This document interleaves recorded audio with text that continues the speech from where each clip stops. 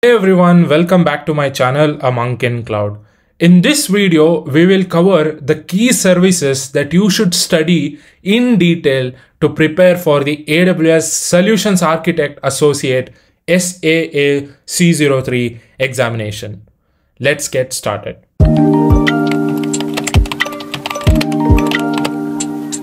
First service that you need to know is EC2. EC2 is the fundamental compute service offered by AWS. It's crucial to have a comprehensive understanding of EC2 and its various aspects. Next, we have Lambda, which is commonly used for serverless applications. Explore how Lambda integrates with AWS services to build complete serverless solutions. Next is Elastic Load Balancer.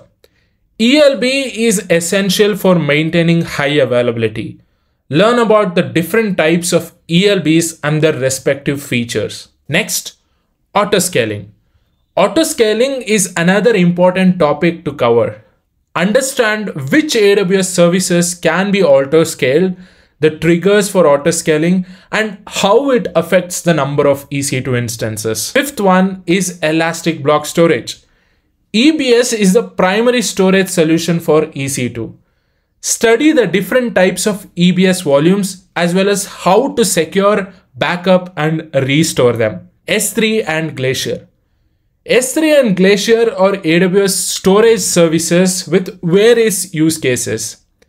Explore the different types of S3 storage and learn about S3's capabilities such as hosting static websites, securing access to objects, and implementing lifecycle policies. Next, Storage Gateway.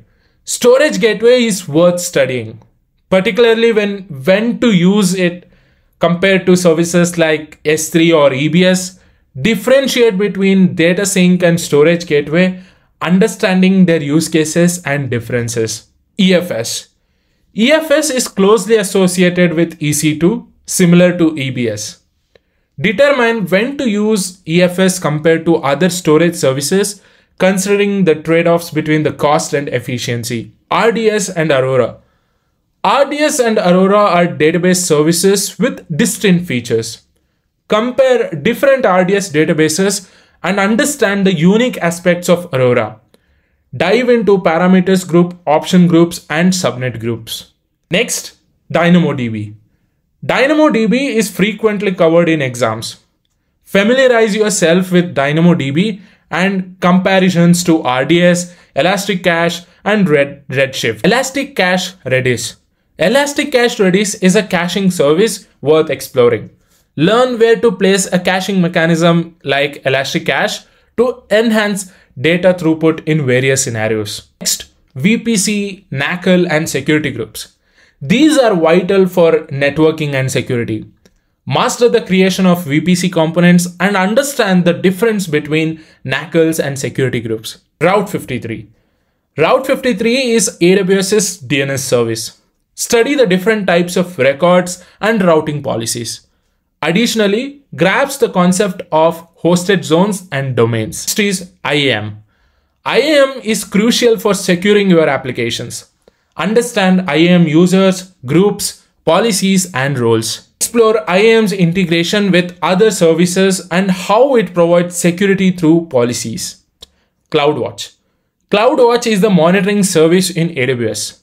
Learn about its metrics, CloudWatch logs, CloudWatch alarms, and custom metrics with CloudWatch Agent. CloudTrail.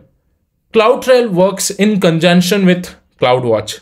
Familiarize yourself with its functionality and the types of logs it stores compared to CloudWatch logs. Kinesis. Kinesis is important for streaming data. Gain a high-level understanding of Kinesis sharding and Kinesis data streams. CloudFront.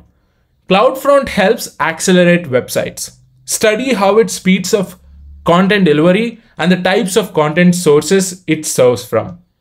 Also learn about the different supported certificates. SQS.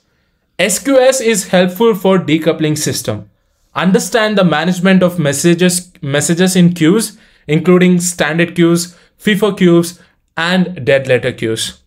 Differentiate SQS from SNS, SES, and Amazon MQ. SNS. SNS enables push notifications. Explore its function and integration with other services. Familiarize yourself with the supported recipients for SNS notifications. Lastly, study SWF, CloudFormation, and Ops work. Understand their capabilities, use cases, and the scenarios where they are commonly employed. By focusing on these core AWS services, you will be well prepared for Solutions Architect Associate SAA-C03 examination. Good luck with your studies. And a gentle reminder here, please ensure that you cross-reference this information with the official AWS documentation and the exam guide for most up-to-date and accurate information.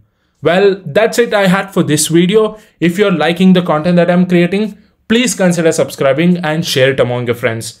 Thank you, and I will see you in the next video. Until then, bye.